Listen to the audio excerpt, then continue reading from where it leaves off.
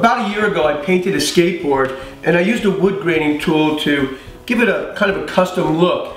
And it's become a really popular video and I get emails all the time asking me about the tool. So anyway, it's called a wood graining tool. You can find them, I'm sure, on Amazon. Just Google wood graining tool. And I think it'll cost somewhere between $15 and $20. I'm not exactly sure. I bought this a long time ago. So I'm going to paint another skateboard and we'll just go over the whole process once again. The first thing you'll need is a skateboard, and this is referred to as a blank. And again, you can find these on Amazon, and these will be right around maybe $12 or $15. And they come with a clear coat on them, and I like to use a piece of 150 sandpaper and just lightly sand the whole board. Once you're finished sanding the board, then it's time to tape out the design. And this one's going to be pretty simple because it's just a straight line. I'll tape out about 3/4 of an inch from the edge of the skateboard. You could measure this, but I'm just going to eyeball it. And the tape that I'm using is the yellow tape by Frog Tape.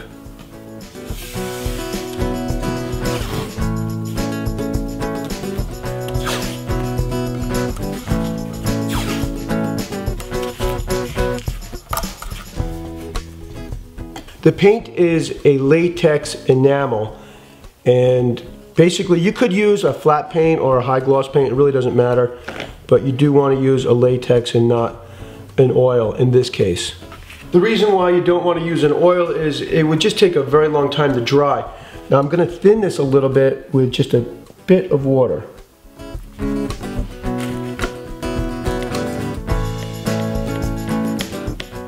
Now I just want to be clear that you can use the wood graining tool with oil paint, and in fact it's often easier to use oil paint because oil paint takes longer to dry, so you have more working time. But since our workpiece is so small, the latex will work fine.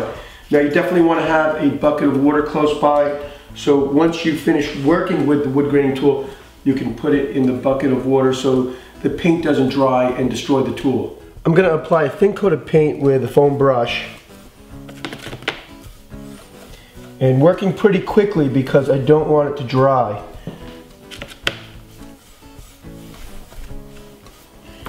Now I'll take the wood graining tool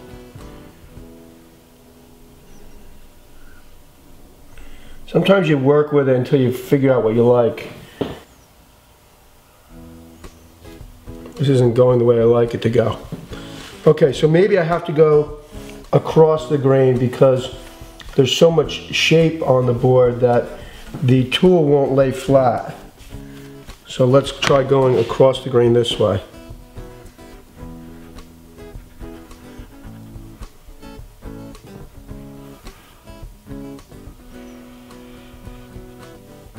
This isn't going the way I want it to go at all. Put a little more water on this thing.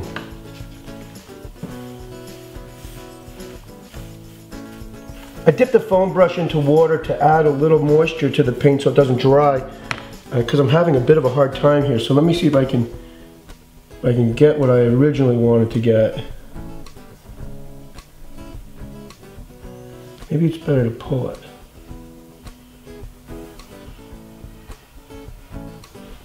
Alright, well, I think this looks pretty good, but I'm going to try it again. So again, I'm dipping the foam brush into the water and moistening up the paint again, giving me a little bit more working time. And I'll try dragging the grain. Sometimes you get paint in there and you got to try to get that out too, just so it doesn't get all clogged up. So now I'm going to just pull from one side to the other.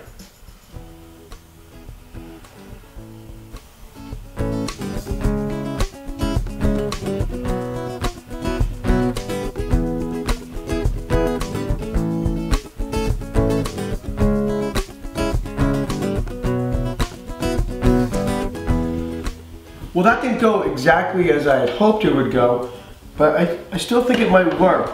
So now I'm going to, while this is drying, clean my brush and clean the wood grain tool, and I can speed this drying process along too a little bit with a hairdryer. Before I clean the brush, I just want to show you how I thought the wood graining tool would work. The problem is the skateboard has a convex shape, so the tool can't lay flat. So this is a flat piece of, this happens to be from mica, But if we spread the paint all over the top of it, since this is flat, I should get a nice wood graining effect simply by dragging the tool over.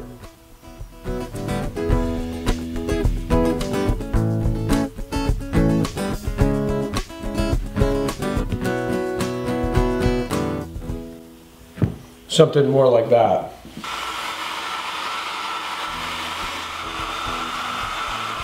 I let the paint dry, but before I remove the tape, I'm going to bring the board outside and give it a thin clear coat.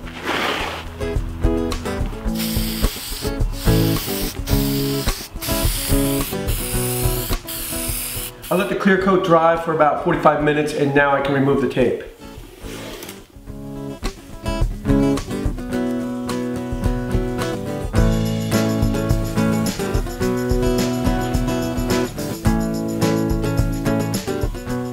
Well, I'm kind of liking the way it looks right now, and I'm tempted to just leave it, but I had planned to tape, let's just call this the graphic, tape this out and then paint the rest of the board white. So I'm just going to go for it, and hopefully I don't regret it. And again, I'll tape the graphic out with the yellow frog tape, and this stuff really works great. I mean, look how nice and clean that line is.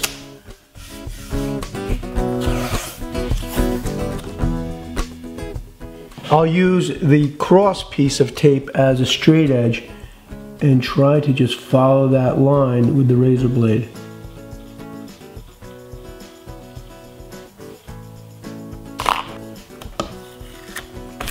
And then this piece here I can cut inside because I've got the tape going across this way. And I'll just hold the razor blade like this. And now I'll cover the rest of the graphic with the tape.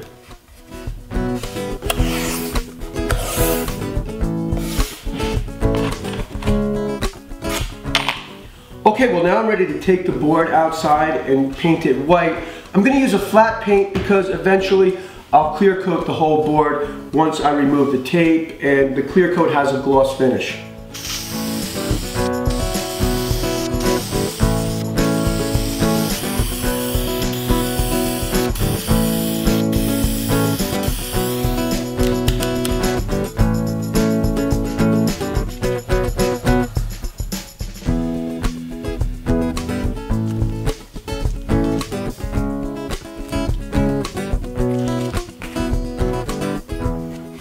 Well, I'm just about finished now. A few more coats of clear, and that's all there is to it.